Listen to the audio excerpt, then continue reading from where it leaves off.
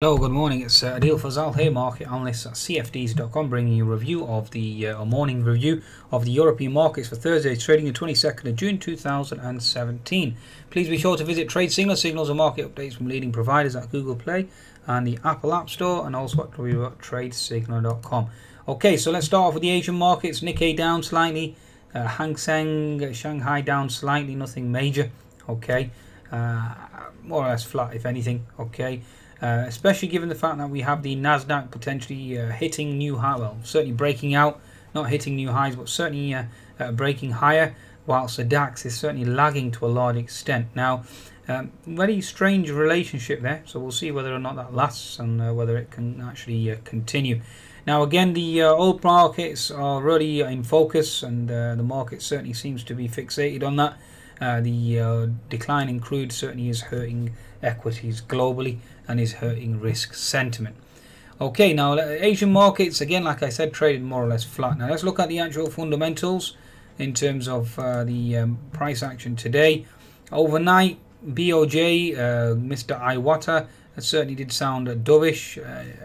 CHF this morning, trade balance certainly coming in on the stronger side.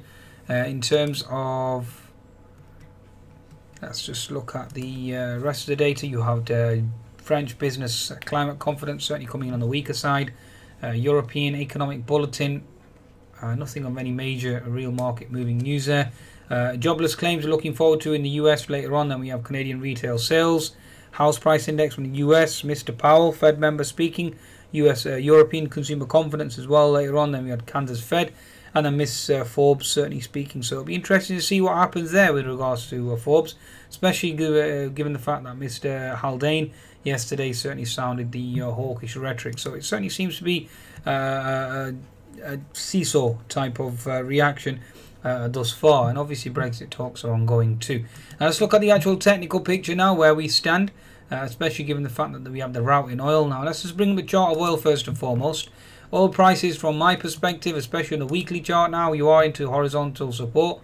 Certainly looking to potentially bounce here. 15-minute chart, no lower lows, certainly does bode well. Is bullish for the oil market. And you are now looking for a potential reversal rally from my perspective. It certainly seems to be overdone.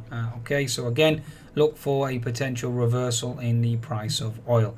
Okay, now in terms of the German DAX, let's just bring that out. First and foremost, German DAX, you can clearly see a double bottom is certainly being put in here. Horizontal support at this 12,700 zone, certainly looking to hold. Daily chart at the moment, you're certainly in this key diagonal trend line that certainly is holding. Yesterday's bottoming tail certainly being challenged at present. The 10-minute chart, like I said, horizontal support on the German DAX. You have two unfilled gaps above now. You have unfilled gap at 12,770. And then you have resistance at 12,800 and unfilled gap at 12,815. So they're the two levels or two gaps that I'm certainly expecting to close above, especially given the fact that we've had the actual growth talked up in the Eurozone by several EU members. Okay, so again, certainly is bullish. ECB prior. UK has committed a major mistake. That's regarding the actual Brexit scenario. Ongoing economic expansion in Euro area is increasing resiliently. Has broadened across sectors and countries, so again certainly bullish. Also with regards to DUP, asking PMA certainly will be able to reach a deal with Northern Ireland's DUP party to support government, so certainly confident and looking for a potential deal by Thursday. So keep that on board, keep that on board, keep that in the background. Okay, so German DAX double bottom, certainly looking to bounce there.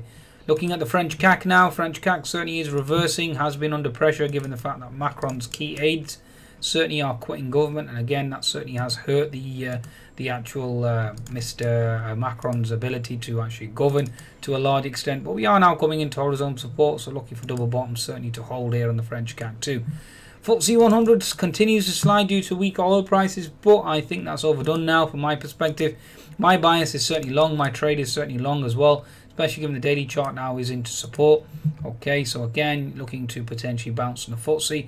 We've had quite a significant drop from that lower high, obviously led by lower oil prices. But given the fact that the Nasdaq certainly has remained stellar, has certainly showed strength. Okay, that certainly is a good sign for the foot to reverse as well. Okay, so FTSE 100 has an unfilled gap at 7445, 7450. So again, looking for that to close. If we continue to rally, you're looking at 7470 on the FTSE above. So again, they're the potential targets on the FTSE. Looking at the Euro stocks now. Euro stocks again, 60-minute chart showing you you're into double bottom, horizontal support. 10-minute chart certainly selling is overdone here, and we are looking for a bounce. Daily chart again showing support and looking to potentially move higher. So that's the current status quo at present with regards to European indices. My expectations is that we are now looking to rally on the back of oil.